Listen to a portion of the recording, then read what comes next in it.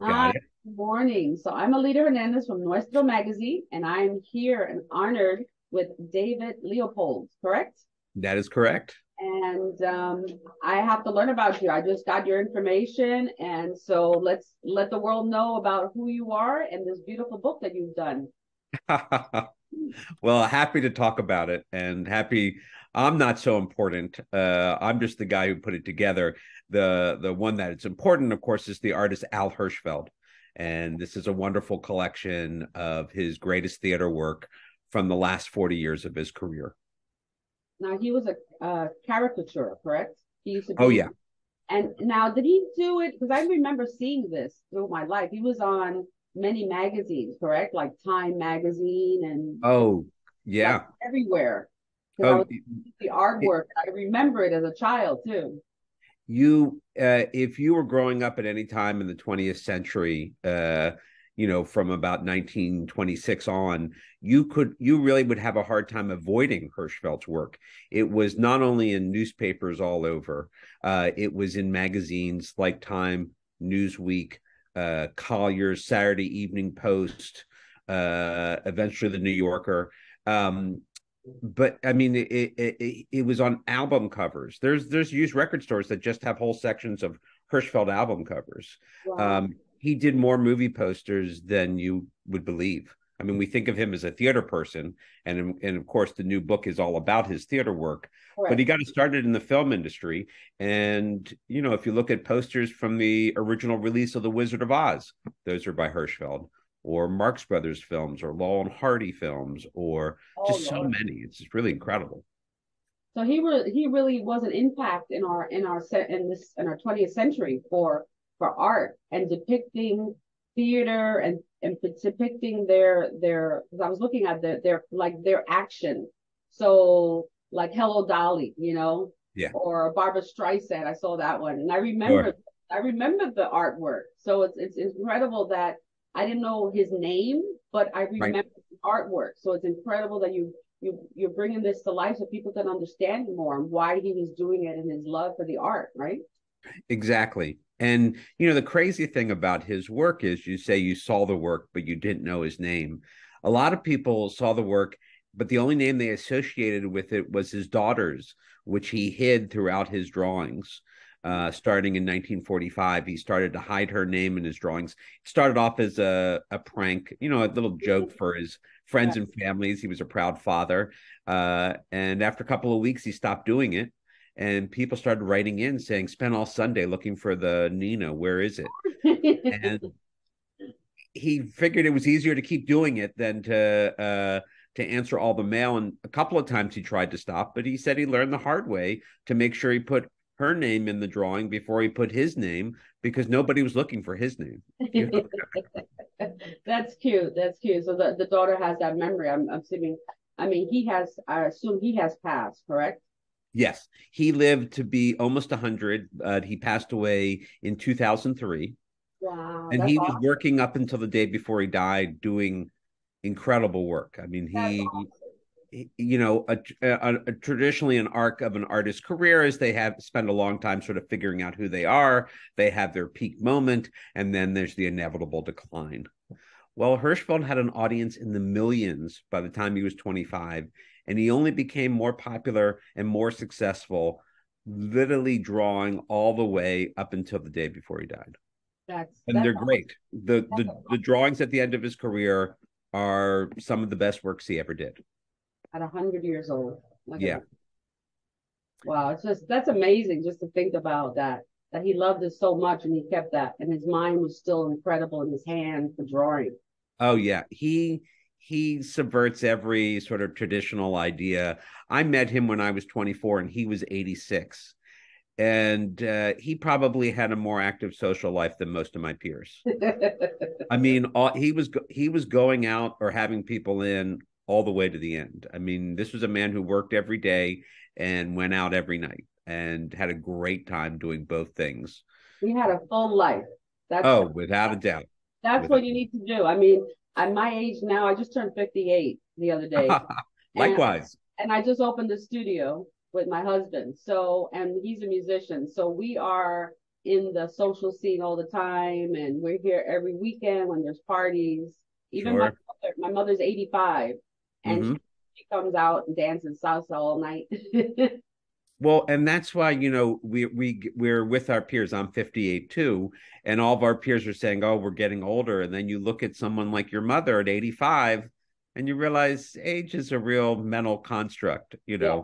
Sure, I'm not going to be in the Olympics this year. Next Olympics, I've given up that dream.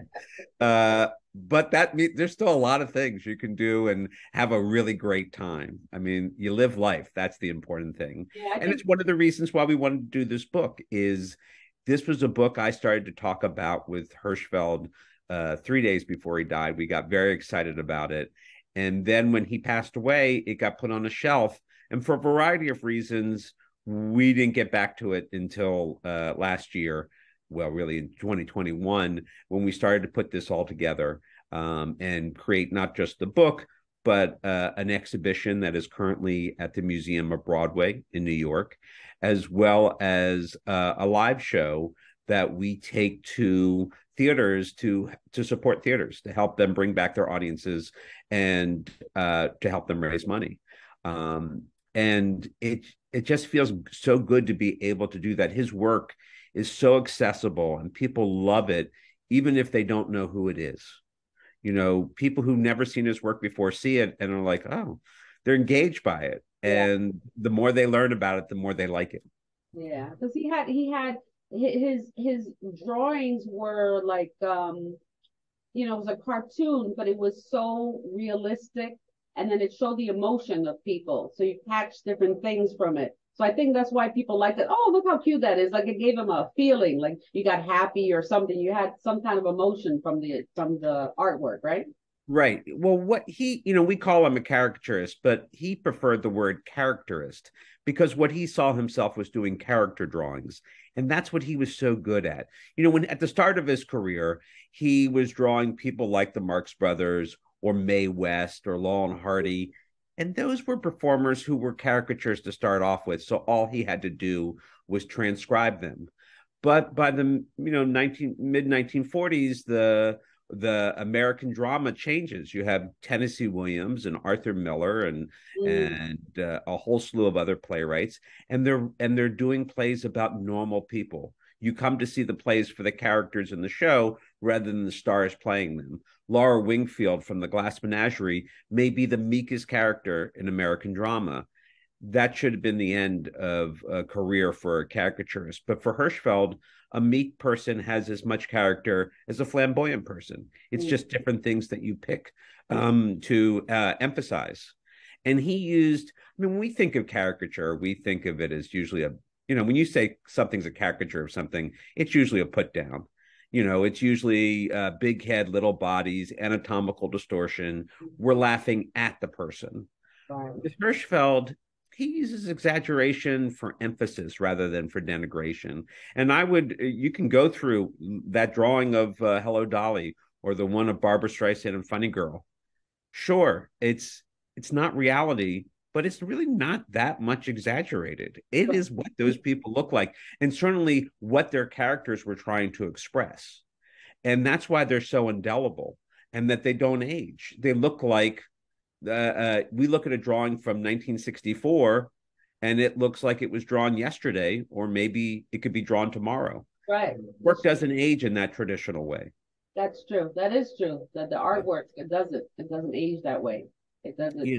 It, And for so much of his career, people looked at the drawings and they saw the performers. Oh, Katharine Hepburn, I loved her in this, or Carol Channing, or Zero Mostel, or any one of a number of the great performers.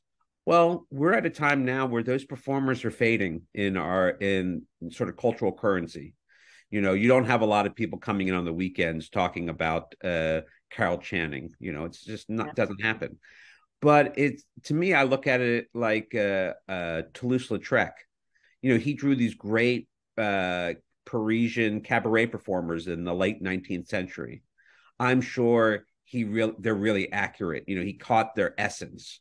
Right. We don't look at those. We can't look at that and saying Jane Avril, she was just like that, because we don't know. There's nobody alive who ever saw her. We look at them for their aesthetic value rather than their documentary value. And that's what Hirschfeld's drawings. There's audiences today that are looking at his work, much like you and I might look at Toulouse-Lautrec's work. And it's not as important to know who the performers are. And in fact, I think audiences today see the work much closer to how Hirschfeld saw it than maybe you and I, because we can get clouded by, oh, she was great in that, I loved her in this. Right. And whereas an audience today just looks at the drawing. Hirschfeld wanted to create a drawing that could withstand its topical news value, that could stand on its own 2 feet. And what we're seeing is that's exactly right. And as we take away the personalities, the drawings remain, and they're so strong and they're so engaging, and there's so much pleasure in them. Fun. Fun makes it seem like it's not important, but that's exactly what it is. He had a joie de vivre that was hard to capture. It's awesome because it's 100 years of history.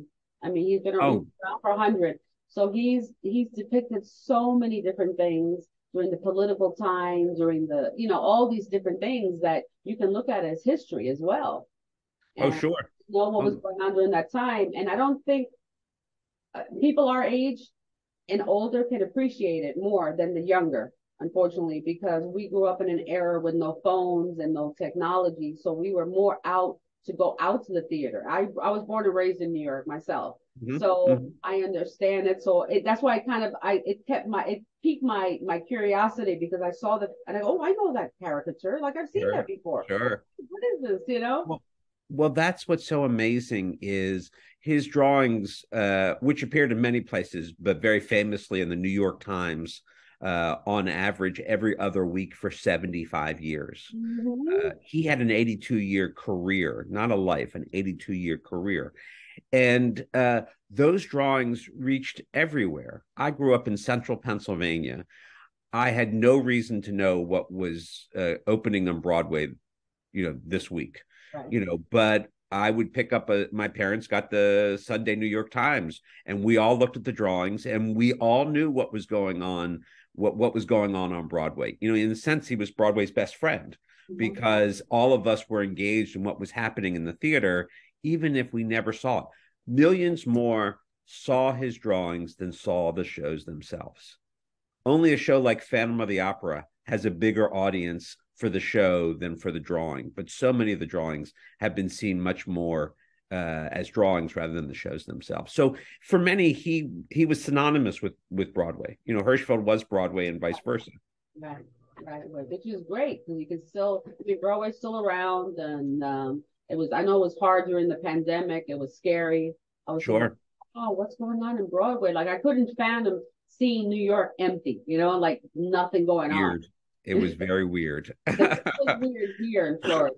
And but to be, over there had to be very strange with so many millions of people. Well, and what's so wonderful also is that Hirschfeld never left Broadway.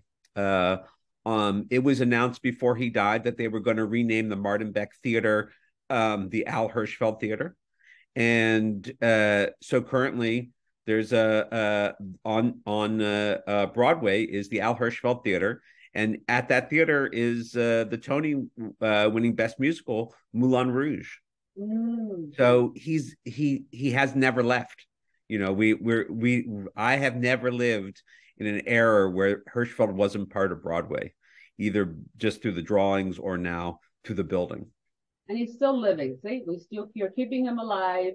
And this book, so it's incredible, something for the history and for other artists out there to see, which is great. Hopefully it gets into, maybe they do a program in a school about it, Well, actually, it's funny you should say that. The New York City Board of Education created an entire arts curriculum based on Hirschfeld's life and work.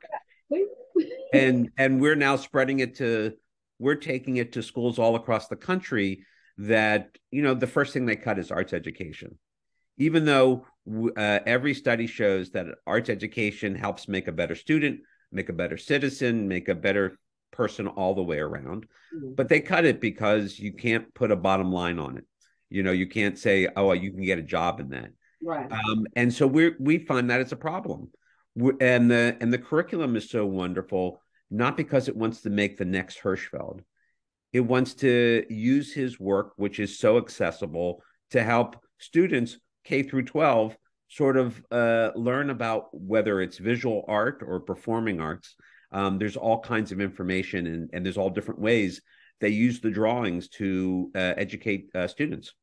That's wonderful. I'd love to hear that because I'm all for that. That's what Yeah. we were trying to do here. Like I said, my husband's a salsa singer, so we have an Mm. orchestra, and my mother's a pianist, so my family was all into music all the time, and so we want to do things here with music because music and art go hand in hand, right? Usually Sure. they cut it in school, they cut art and music. So we're trying to do something here. At the studio through the magazine to help intercity kids with music and offer free music classes. And now that you talk about that, who knows? Maybe I can do something with the art too. I'm trying to work with the city as well, so we can Sure. help the children in the neighborhood, especially for those children that can't get there or can't afford it. Right. We feel it's so important. You don't need a lot of money to express yourself through some form of art, whether it's painting, drawing, or movement, or they can learn so much.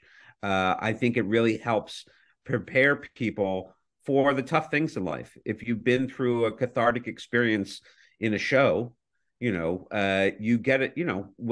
When Romeo and Juliet die, that's the great thing about learning in that you experience that. If you're learning it in school and you experience that, when you're faced with it in real life, it's not the first time you've done this, and it gives you some support that can make you a stronger person I never and help thought you of deal with the life's things. that. I never thought of that because Yeah, I took, of course, I had to do Romeo and Juliet in high school, and we had sure. the show. We had to remember the lines and memorize the lines, um, and I remember there was a disco song that came out. Do you remember the song that came out, Romeo and Juliet? They made it into like a dance Oh song. yeah, sure. I still have the record, okay, the LP. I loved it.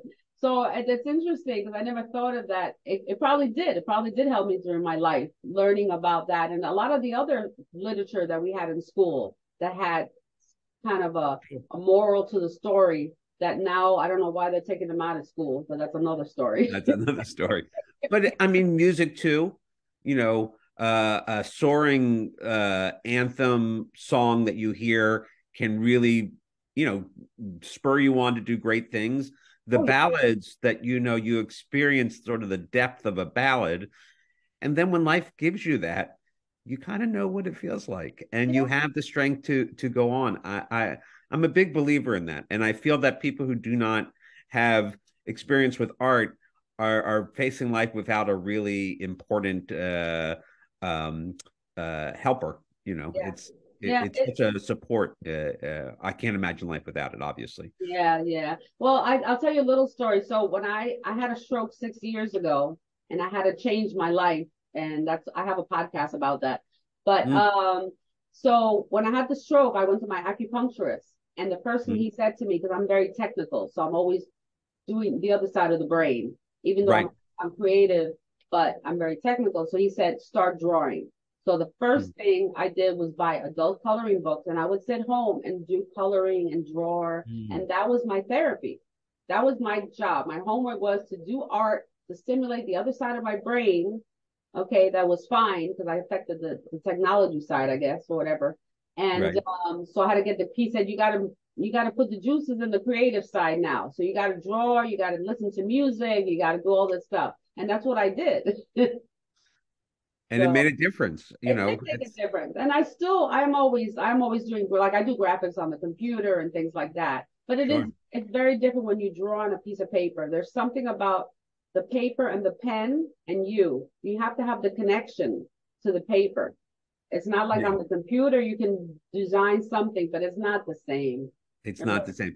Hirschfeld said he was down to a pencil, a pen, and a bottle of ink, and he hoped to one day get rid of the pencil. So he could just draw free. And his drawings look that way, but they were actually the product of a lot of hard work. Oh yeah. Oh yeah, that's awesome. And this is awesome. I'm happy I spoke to you and I found this. I hope that the other people really get engaged with the book. And I know you have Sure. a book. We'll put a link there so people can find where they can buy the book, correct? Oh yeah, that would be wonderful. And they can visit alhirschfeldfoundation.org and they can look up everything that Hirschfeld's ever done. That's There's over 10,000 entries in there and over 7,000 images. And we also have online exhibitions, and you can look at the drawings in a lot of different ways, by performer, by production, by publication, by year, by theater season. It's all that. We wow, we that's try a to lot of make work it. you did. Well, I've been doing this for more than 30 years. I Oh started wow. Oh, you working just with Hirschfeld. piloted? Oh wow. I started I was doing research for an exhibition, and I figured Hirschfeld might have some information on an artist that I was doing some research on, and I contacted him. He was in the phone book. I was too scared to call him. I was 23 years old at the time, and I thought, you don't call, Al Hirschfeld. But I wrote him a letter, and he wrote me back the probably the warmest letter I've ever received from somebody who was not a family member. And he invited me next time I was in Fun City to come up and quaff some tea. And I did, and I went up there, and within a few weeks, I was organizing his work. And what's so amazing is it was all of a piece. It was very it wasn't formal. It wasn't anything like that. It was this man let me into his life, and what we've been doing. So I cataloged a significant chunk in the 13 years. I would visit him about once a week, sometimes more than once a week. And since then, I mean, we do all kinds of things. The art education is just one end, putting out books, putting on exhibitions. We do all kinds of exhibitions in all kinds of places to not only, of course, it's wonderful. People love to see the work, but we have ulterior motives in helping, whether it's a theater or a museum, generate an audience. We've gone and done shows at small museums because we know we can have a bigger impact there for them. Because supporting arts organizations, writing checks is wonderful. Don't get me wrong. Everybody should support their local arts organization, get a subscription, give a gift, whatever. Um, but we want to help them. We help them by bringing audiences to them, because that's a lifeline for any type of arts organization. They need an audience. I mean, performing arts is the only art form in which you need other people in which to do it. The painter, he can do his work in a studio and then go on to the next one. An Right. actor or a singer does not have that. They need the audience to get the response.